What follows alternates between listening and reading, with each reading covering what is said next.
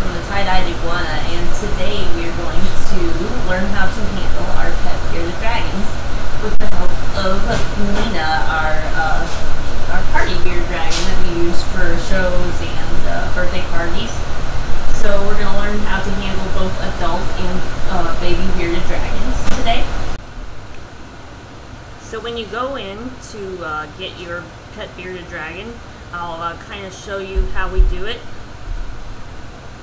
So what you'll want to do is don't go in and grab them like this. That'll scare them. They'll think that something's coming to grab them, to pick them up off the ground. That's like a predator's way of grabbing them.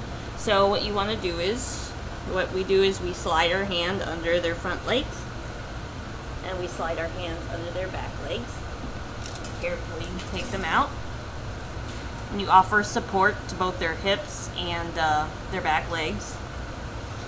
And we also support the front legs on our other hand. And we also, like, sometimes with adults, we let their bodies rest on our arms. Okay, so here we have Nina, who's kind of waving at the camera right now because she sees another bearded dragon. So she's trying to act submissive. But you'll see that one way to hold a bearded dragon is to hold them to your chest. That offers them a lot of support to their body. And it's kind of weird because she's waving right now. She's kind of talking to another bearded dragon. So we hold her against our chest like this. We support her back, support her, she's really waving. We support her back legs. We support her back so she doesn't like fall off. We don't let her hang like that. But when I first picked her up, sometimes they like to go on the shoulder like that. But she's still waving at another bearded dragon. If you need to move them, you have to be careful because their claws will hook into your shirt. So what you do is you kind of pull forward and lift them off like that. So you can see I'm supporting her back legs, I'm supporting her front legs, and she feels very secure like that, except she wants to wave at the other bearded dragons. So she's kind of lifting her leg to do that. But another thing you can do is let them kind of lay on your arm like this. See, there we go. She's a little excited because she sees other bearded dragons around the store, but otherwise, so it's pretty comfy there. She just wants to be on the move.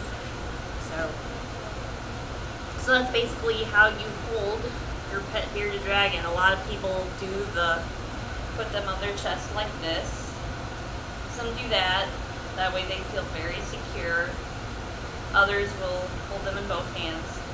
So yeah, that's basically how we hold our adult bearded dragons. So now I'm going to show you how we put away our bearded dragon. You don't just drop them back in the cage. What we do is we gently set them back down like this, and we just kind of let them slide out. And that's basically all there is to it as far as putting them down. No dropping whatsoever. We just gently kind of let them slide off or let them kind of walk off. So now I'm going to show you how we hold a baby bearded dragon. So what we do is we basically scoop them up like this. Let's try this guy. And that's just kind of how you hold them. You hold them in your hand. You won't hold them very far off the ground.